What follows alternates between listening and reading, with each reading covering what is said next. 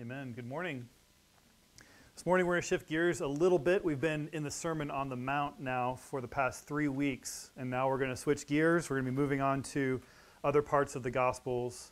But before we move on, I was thinking about Jerry's sermon last week about how we were supposed to not judge others in a condemning way. We have to make decisions and judgments all the time, but we don't want to judge people the way that God does. And that led me to a shocking realization. There is one biblical character who should have been around to hear Jerry's sermon last week and really take it to heart. You know who it is? It's Joshua. Now, why would I say Joshua needed to hear Jerry's sermon last week? Because Joshua judges Ruth, and you're not supposed to judge other people. So, anyway, there's your groaner for the morning. Let's move on. All right, this morning's question comes from a section of healings in the book of Matthew. So here is our verse for the day.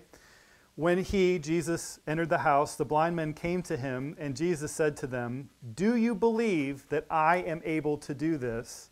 They said to him, "Yes, Lord." So we're going to be talking about healing today. We're going to be talking about faith today. And we're going to be talking about the relationship between faith and healing. And I don't know where you stand on all of that right now. I know that I no longer exactly agree with the relationship that I was taught between healing and faith growing up. And so I want to make some observations this morning and hopefully expand your understanding of healing. But I think there's simple beauty in recognizing this morning. The question before us this morning is not why doesn't everyone get healed or get healed immediately. The question is not what are the conditions for healing. The question is not, do you expect to be healed or do you not expect to be healed? Those are not the questions that we have before us. The question is, do you believe that Jesus is able to heal? And I love how simple this question is. There's something else I want to point out, and we're going to come back to it here at the end of the sermon. I think we all know in our heads what's the right answer, right? The pastor puts a question up on the screen. It's pretty obvious yes answer, right? We know up here that the answer is yes, but sometimes I think where we feel here, or what we think here, may be a different answer. It might be a maybe, or it might be a I don't know, right? And so I want to acknowledge that and make space for that today as well. Because sometimes our hearts do struggle to answer that way because we know people who are not receiving healing. Maybe we personally are waiting for healing in a category of life. And so we're going to be talking about these types of thoughts, this type of phenomenon as well. How we know what the right answer is, but sometimes we don't feel the right answer. So let's go through the record and the context surrounding this question. I'm not going to read the whole thing. There's a whole bunch of healings, but we're going to circle back to a couple of those healings later in the series. So I'm not going to steal anybody's thunder in the future. But we'll pick it up in Matthew 9, verse 27. And as Jesus passed on from there, from some other healings he had just done, 2 blind men followed him, crying aloud, "Have mercy on us, Son of David." When he entered the house, so Jesus entered the house, likely the house in Capernaum where he was staying. Matthew 4 references that house, but anyway, so he's in private, he's not in public. When he entered the house, the blind men came to him, and Jesus said to them, "Do you believe that I am able to do this?" They said to him, "Yes, Lord." Then he touched their eyes, saying, "According to your faith, be it done to you." And their eyes were opened, and Jesus sternly warned them, "See that no one knows about it." I'll talk about this briefly here because we're not going to talk, we're going to talk mostly about verses 29 to 27 this morning, but I wanted to read a couple more of these verses to give you a flavor for what happens after, because I think there's some interesting things that happen here. The "see that no one knows about it" is probably what's called the messianic secret, which is Jesus knew that the more openly and publicly he healed people, people would start to realize that he was the Messiah. And if he gets called out as the Messiah too early, then everyone puts pressure on him and eventually the Romans would kill him too early. He knows that what he's doing is dangerous, even though he's not taking up swords and he's not trying to fight the Romans. But even the healing stuff and the delivering people stuff was enough of bringing that kingdom power into manifestation that people would have started to realize that this guy is the Messiah. And so that's why he tells people sometimes, don't talk about this. Don't talk about this. The other thing is he wanted to be able to move freely and do what he needed to do. And if people would share that information, he'd start to get stopped everywhere. People would want to bother him everywhere he went to. So there's sort of multiple levels here to what he's saying. But verse 31, they went away and spread his fame throughout all that district. So they did not obey, unfortunately. Verse 32, now as they were going away, behold, a demon-oppressed man who was mute was brought to him. And when the demon had been cast out, the mute man spoke. And the crowds marveled, saying, never was anything like this seen in Israel. So here he's got another healing that he does. This time it wasn't, he didn't lay hands on them, he cast out a spirit. So here is another healing in the immediate context where the thing that he did, the type of healing it was, there was a different mode. And so anyway, there was deliverance there. Verse 34, but the Pharisees said, he casts out demons by the prince of demons. I think this is interesting because oftentimes we see in the Gospels that there are multiple responses that people have to these types of miracles. Some people immediately believe and agree and are like, yes, Jesus is a prophet or he is the Messiah. Some people are like, well, this is strange that this happened, but I'm not so sure yet. And then some people go into, yes, there's power, but it's not the good power, right? So here the leaders don't doubt the power, they just doubt the source. I think that's interesting. But this is what, verse 35, it shows me what Jesus continued to do throughout all of this, throughout all the stuff that he's doing, all the healings he's doing. This is what he was doing. Verse 35, and Jesus went throughout all the cities and villages, teaching in their synagogues and proclaiming the gospel of the kingdom and healing every disease and every affliction. And again, you know, this whole idea of proclaiming the gospel of the kingdom, this time when everything wrong with the world is made right again, he wasn't just teaching about it, he was also demonstrating what it would look like by healing people, by casting out spirits, by delivering people from the different things that they were dealing with. And so it's really cool to me that he's just walking around, not just teaching this abstract concept of what the future is going to look like, but he's embodying it as he steps through the various cities and villages where he was traveling. So now, again, I'm going to go back to the beginning of the record. We're going to focus in on the first 3 verses. And again, we didn't read the context before this, but Jesus has just healed a few other people. He's just raised a young woman from the dead. And he's leaving the scene where he raised the young lady from the dead, and 2 blind men follow him. So back to the beginning, verse 27. And as Jesus passed on from there, from raising this young woman from the dead, 2 blind men followed him, crying aloud, have mercy on us, Son of David. I want you to notice what these 2 blind men say to Jesus. The first thing that they do is they ask Jesus for what? For mercy. They ask him for mercy. They understood that physical healing was an act of mercy. But I also want you to notice what they call Jesus. They don't just call him Jesus. They don't call him, you know, this or that. They call him the Son of David. And this is a loaded title to be giving. It's not one that you would just throw around to a random person. It's not like I would walk up to you on the street and be like, oh, looks like you're a son of David. You know, that's not how they did that. This is a reference to the Davidic covenant, the time when God promised David that one of his sons, one of his ancestors, would rule on his throne forever as king.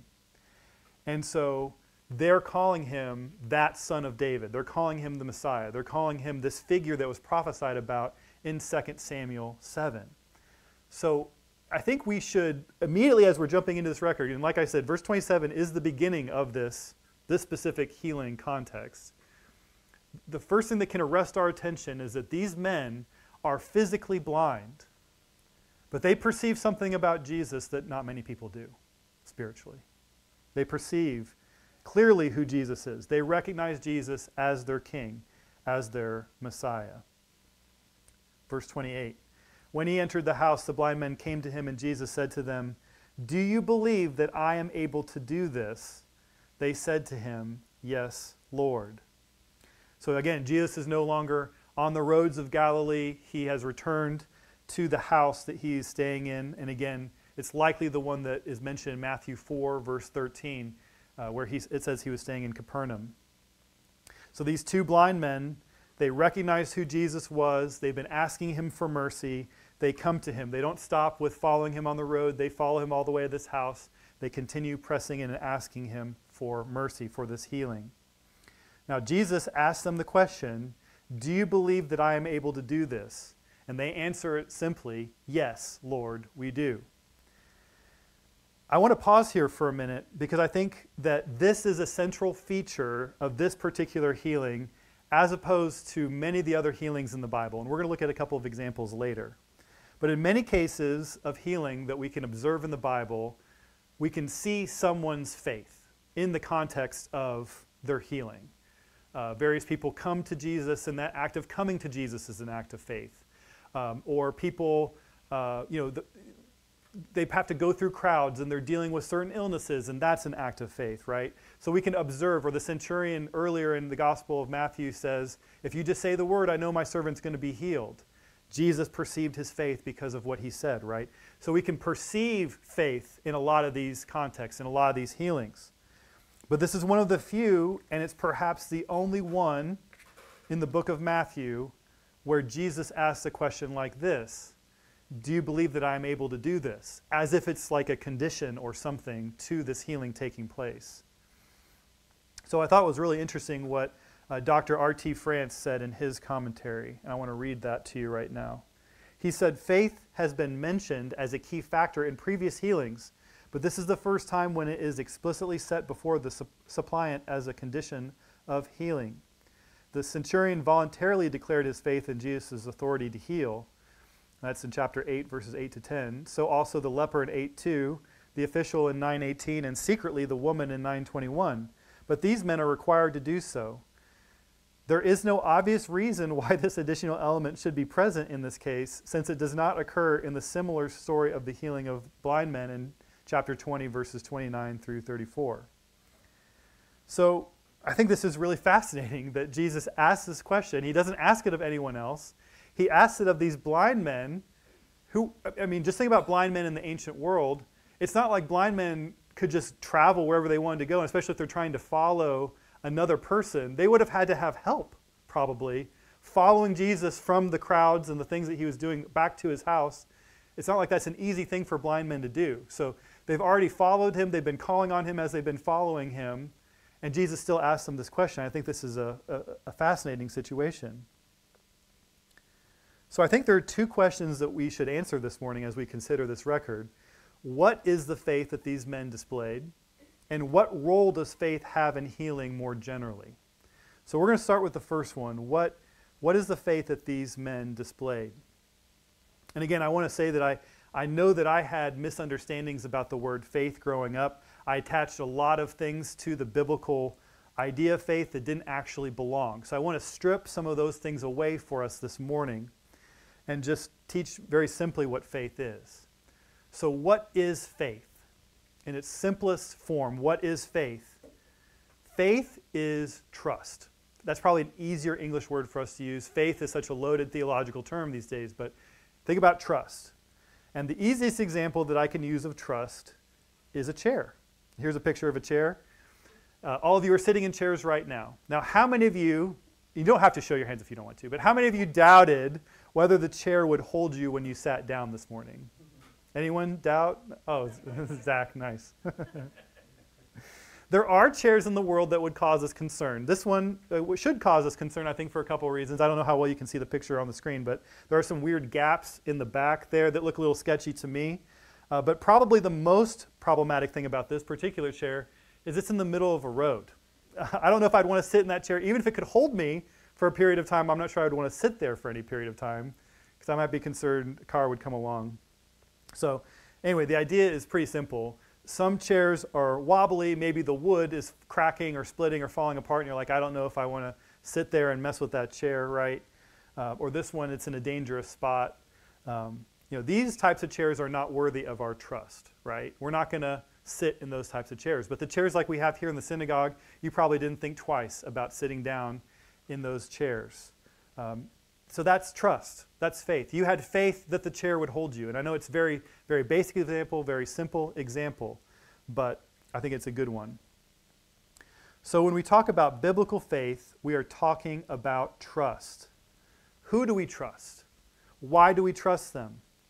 And in the context of this particular record, Jesus asked the blind men to trust his ability and by implication, his authority to heal them.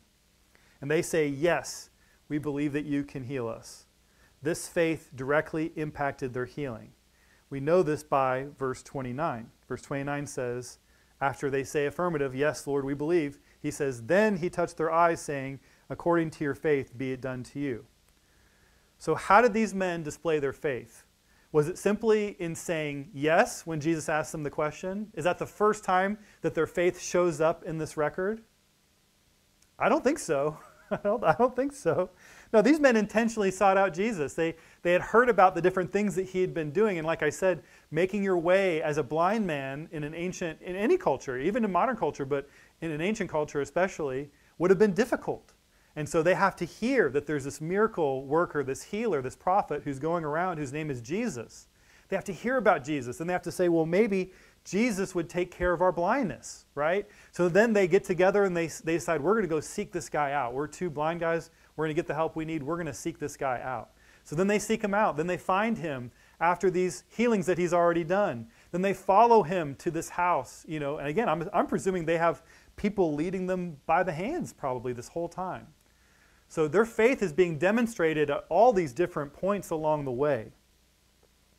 And so then, when they find Jesus, they pay him respect, and they asked him directly for healing. So I think they're pretty locked in. They're pretty locked in that Jesus can do this the whole time. And so I really find it interesting that Jesus asked them the question that he did, because it seems pretty clear to me that they did believe that he could heal them. But my point is, their trust in Jesus, it wasn't like an overnight thing. It wasn't like there's these two random blind guys, they're on the road, and then boom, they get healed, right? They just hear about Jesus, immediately believe, he asks the question, boom, they're good. This process takes time. Building faith, building trust takes time. And it's obvious in the way that they acted, that they had faith, that they had trust in Jesus. That leads us to the second question for us this morning, which is, what role does faith have in healing more generally? So it's hard to read a record like this and say that there's nothing to do between faith and healing. I mean, literally, Jesus just told us they received healing because of their faith, right? There is some relationship here between faith and healing. But what is it? Well, when I was younger, I was taught that since God has the ability to heal and God always wants to heal, that the only limiting factor would be my personal faith. Now, I don't take this to be the most biblical perspective anymore. I don't think it's the most helpful way to look at healing in general. And to understand why I don't, I want to get a little nerdy with you for just one moment. So if you'll forgive me, we're going to get nerdy for just a moment. There are two types of conditions in logic. There's something called a necessary condition, and there's something called a sufficient condition. Now, a necessary condition is just one of several conditions that may be true to make another statement true. So for example, on the board here, I've got the statement, I have a son named Liam. Now that statement, I have a son named Liam, it's only true if I first have to have a son, right? If I don't have a son, then I can't have a son named Liam, right? So having a son is what's called a necessary condition. But that son also must have a name. It's not, if the son is just born and he doesn't have a name yet, then I can't say I have a son named, I can say I have a son, but I can't say I have a son named Liam, right? So they have to have a name, and then that name has to be what? Liam. They have to have the name Liam, right? So those are the three necessary conditions. I have to have a son, he has to be named, and he has to be named Liam. See how there's three necessary conditions for the statement, I have a son named Liam, to be true. Now, a sufficient condition is something that automatically makes another thing true. For example, if I say Charles is king, then we already know that Charles is a man. That is enough information to know that Charles is a man. I know things have gotten weird in modern society, but I'm still going to go there. If Charles is king, that implies that he is biologically male. He is a man. So, what I was taught growing up about faith is that faith was a sufficient condition for healing. What that means is, irrespective of any other conditions, if my faith was strong enough, then I would be guaranteed to be healed. And I don't believe that that's true. I believe faith is a necessary condition, but I do not believe that it is sufficient. And I think we'll start to see why I believe this. I'm going to use an analogy to help us out with this. I know I'm throwing a lot of nerdy stuff at you, but let's take an example.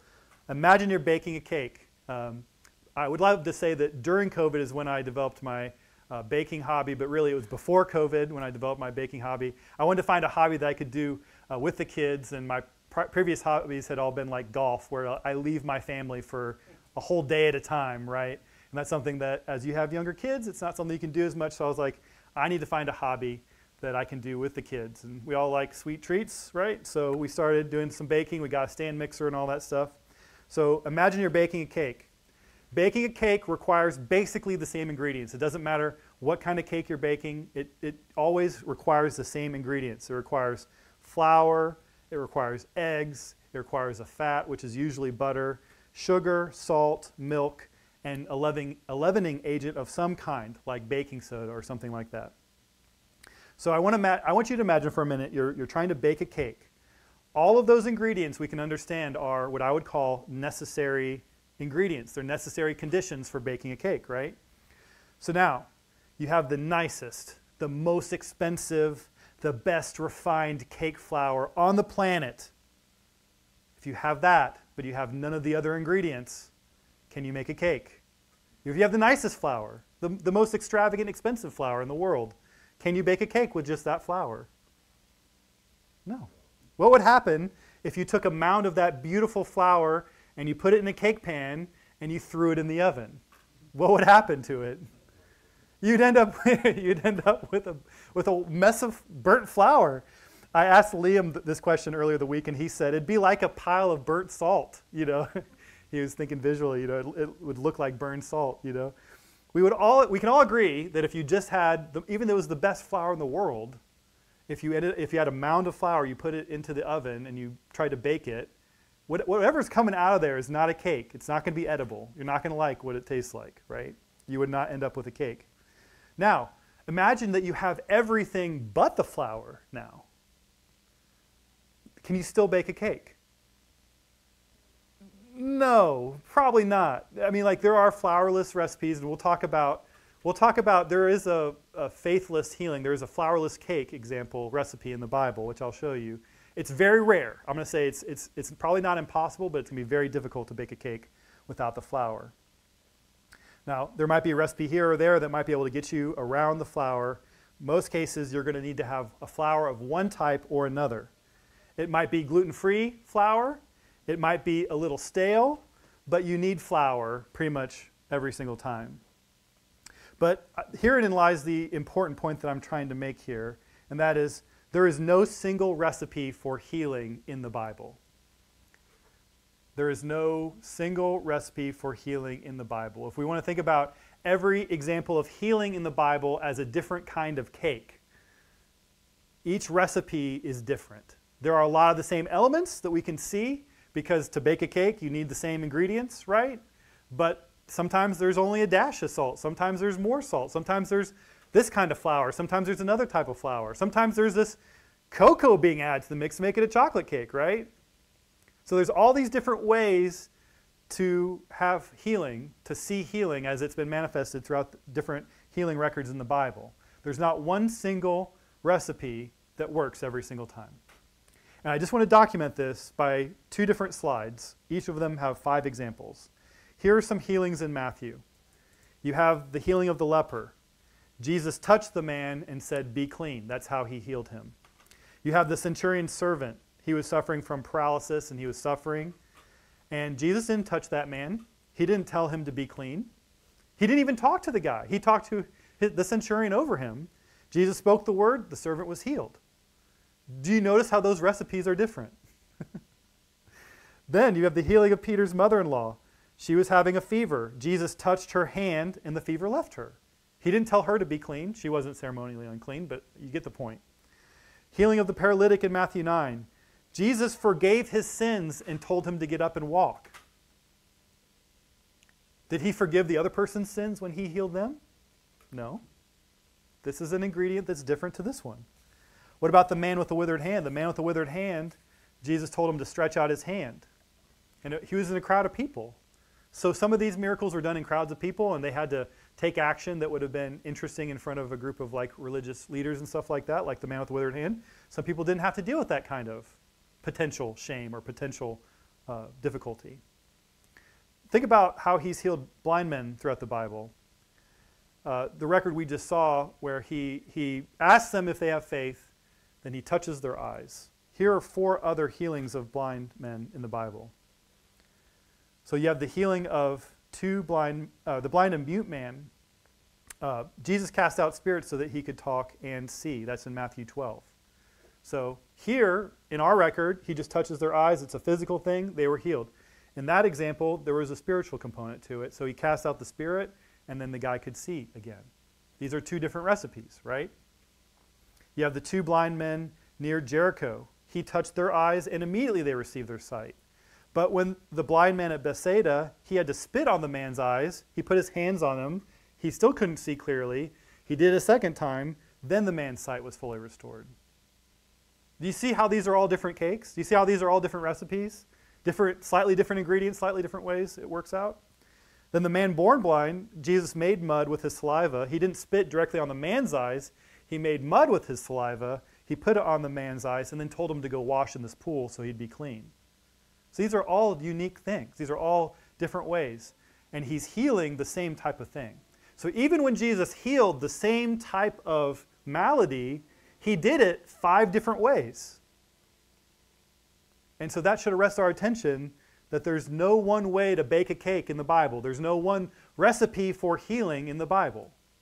Each cake is unique. Each cake is different.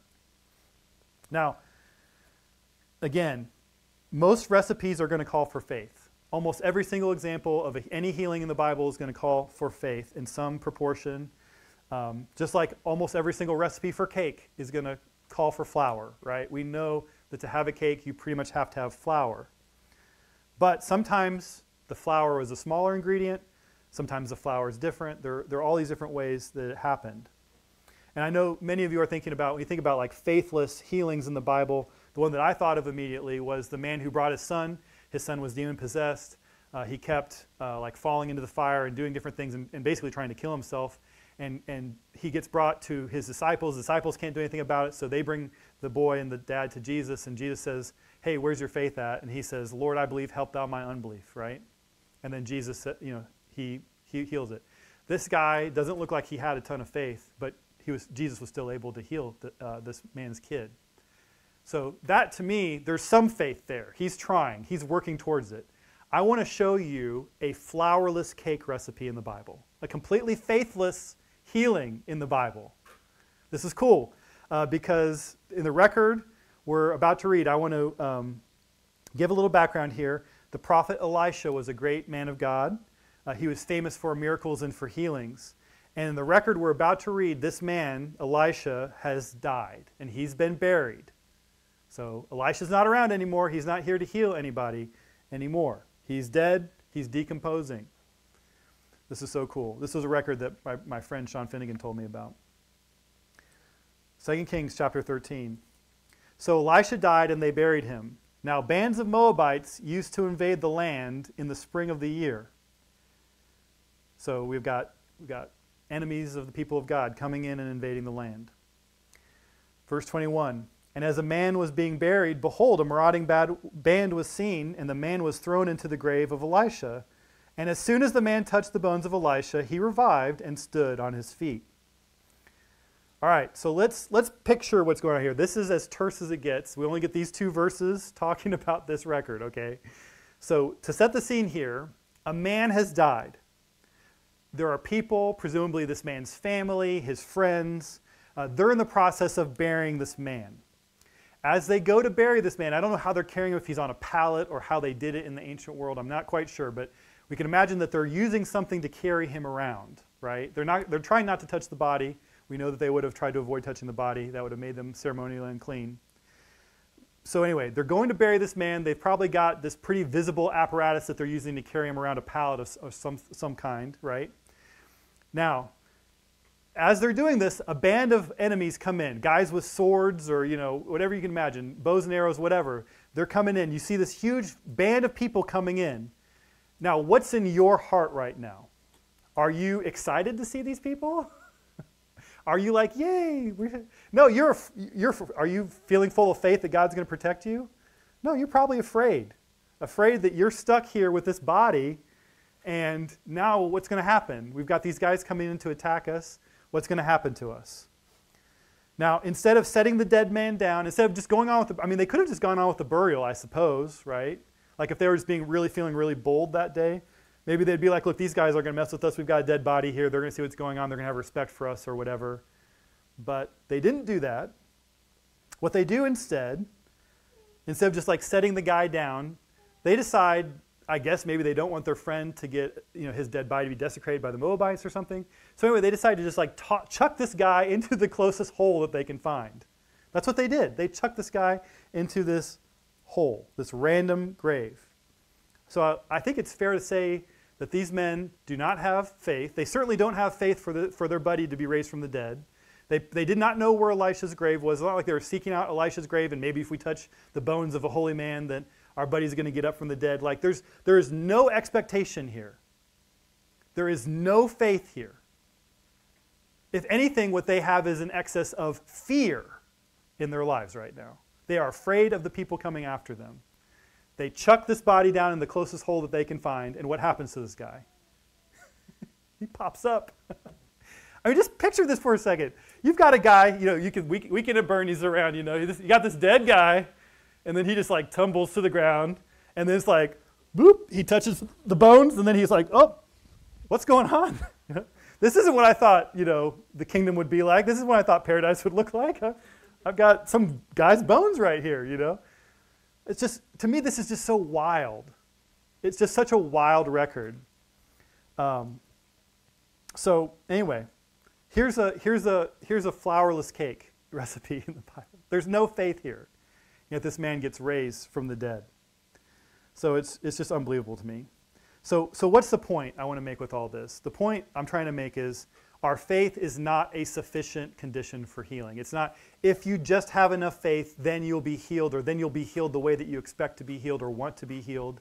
That's not how it goes. Faith is a necessary condition in almost every biblical healing we can look at, absent this one. There are flourless cake recipes. There is a faithless healing here in the Bible. Okay, it can happen. It's just not typical. Faith is often a necessary condition. So I want to ask the question here at the end, what are the other things that can help us to receive healing? Here are some possible conditions I want to put together. And some of these are obvious and are present in every healing. Some of these are present in some, obviously, and may not be as obvious or may not be as present in others.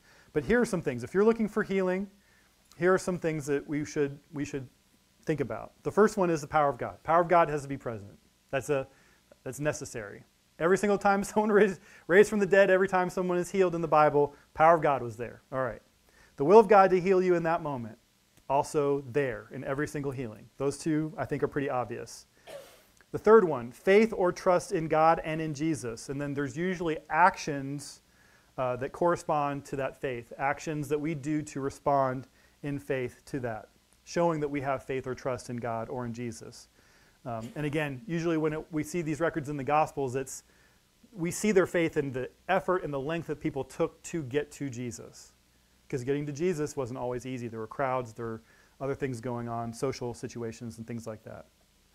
Another thing that's a condition is knowing that healing is possible. You have to have knowledge that healing is possible. Okay?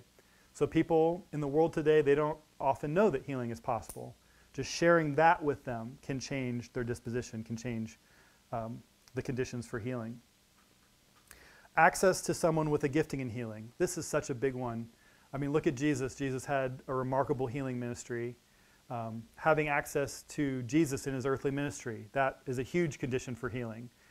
The Bible frequently says that everyone who came to Jesus to be healed was healed, every single person. That's because he had a special gifting in healing. I'm not saying that there aren't people like that today where you can go to them and generally speaking, they see healings, but I don't think they're going to see it like to the extent that Jesus did, right? But we can still be thankful for God for people in the body of Christ who do have a special gifting in healing, and that can be a condition that can help accelerate things. Personal things that can help us receive healing. Forgiving others that have wronged you in the past.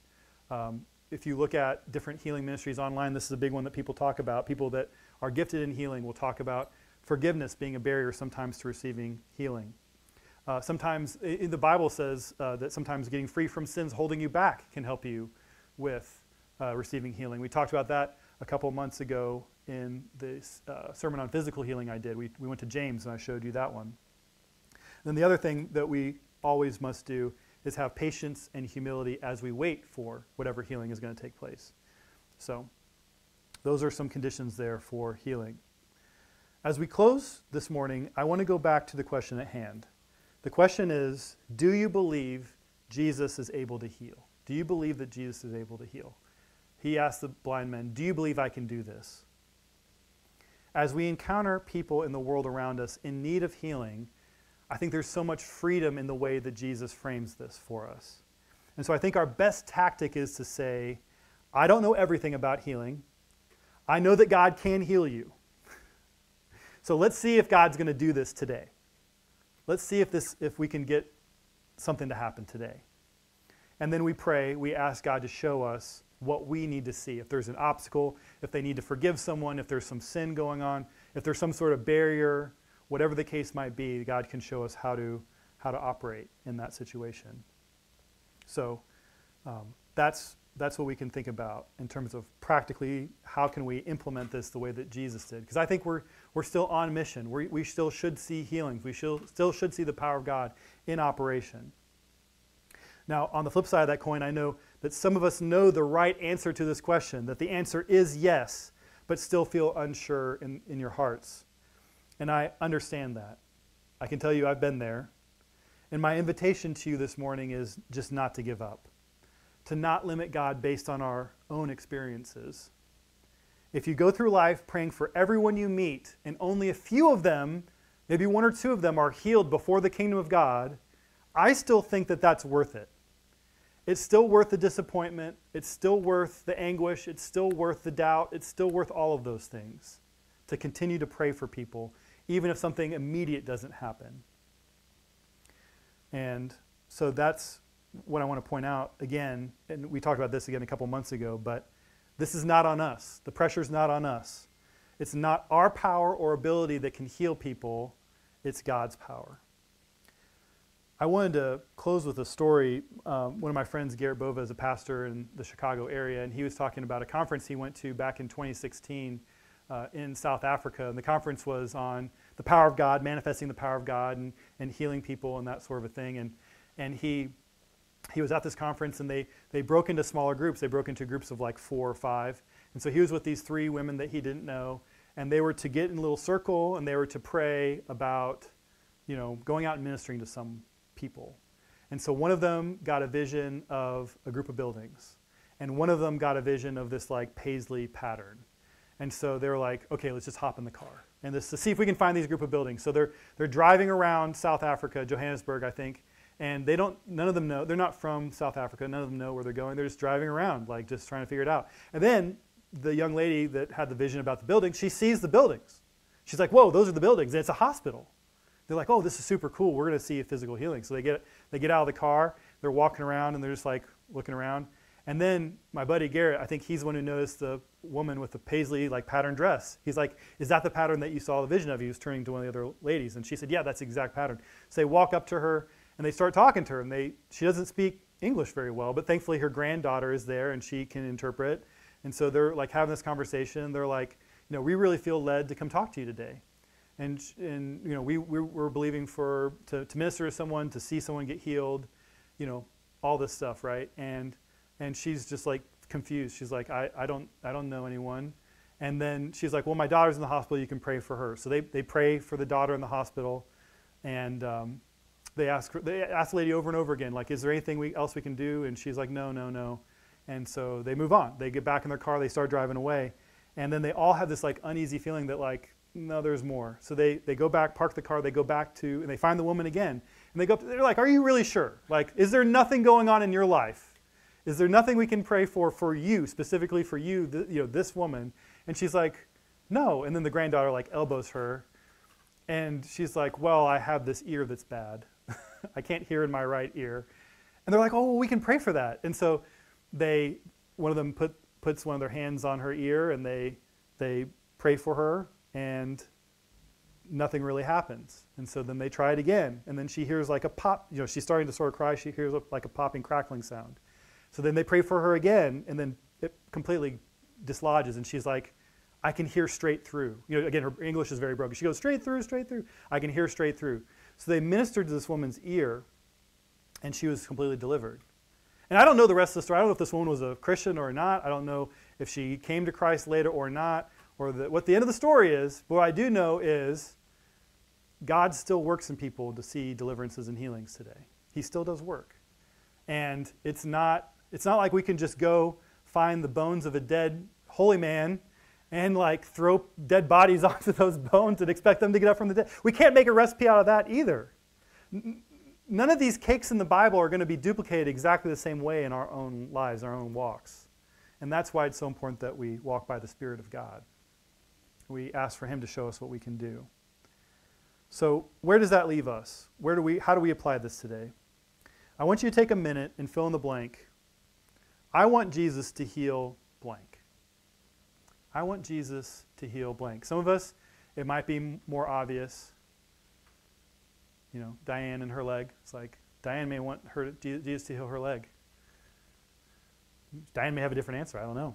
I'm not putting Diane on the spot right now. That's not the point.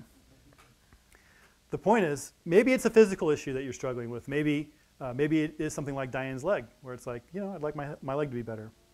Maybe it's a negative mental pattern.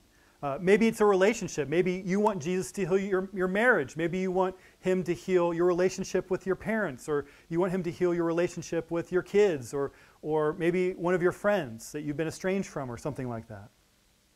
Maybe you want Jesus to heal some past trauma that you've had that you haven't fully processed yet. Maybe that's what you want healing from.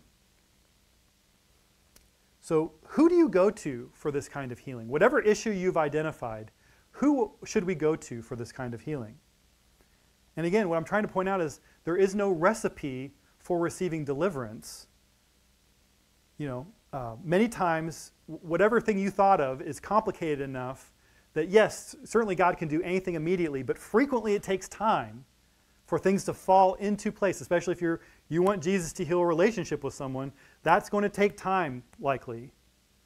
This conversation, that conversation, these prayers, and this kind of movement in your heart, and this kind of movement in their heart. And that's going to take time to develop.